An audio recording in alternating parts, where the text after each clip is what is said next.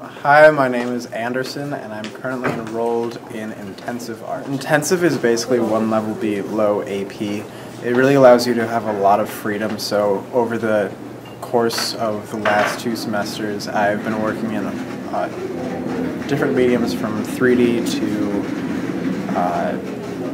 drawing, painting, watercolor, basically everything that's possible. It really gives you a wide variety of options to work with.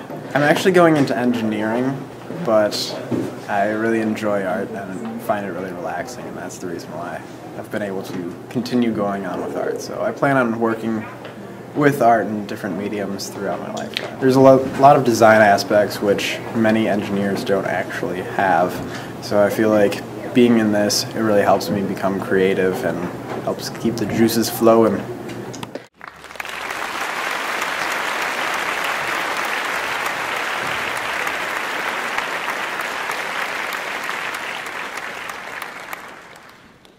I'm Kylie Hanna.